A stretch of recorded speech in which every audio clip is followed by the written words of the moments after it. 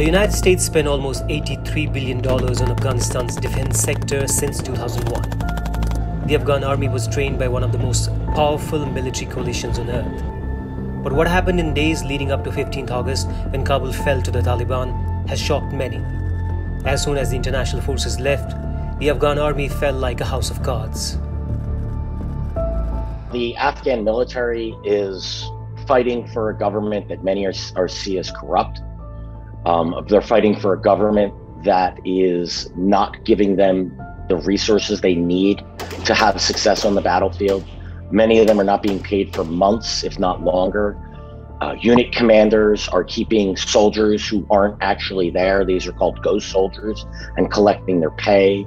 So the motivations for the Afghan military to fight hard and fight to the death for the government are very, very low. On paper, the Afghan army consists of 300,000 men with a basic air force and an armored fleet.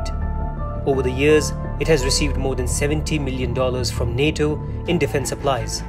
Compare this with the Taliban. According to the US Combating Terrorism Center at West Point, the Taliban have a core strength of 60,000 fighters, but with no high-end weaponry and no air force. So how did they overrun the country so swiftly? This offensive that was organized by the Taliban has been in the works for a decade. The Taliban realized that taking control of rural areas in Afghanistan was key for it to be able to take the provinces and then take the cities and march on to Kabul.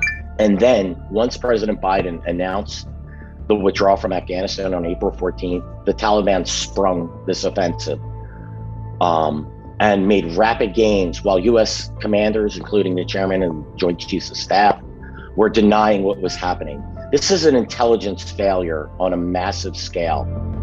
The Taliban swept into Kabul on 15th August without a fight, bringing a stunning end to a two-decade war in which the US and its allies had promised to transform the country.